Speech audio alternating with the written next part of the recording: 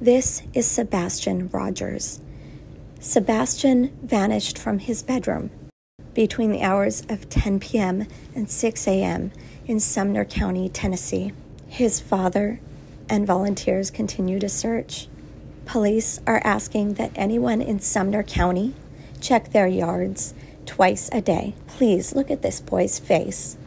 Remember the lines and watch for him. Children don't just vanish. This boy is somewhere.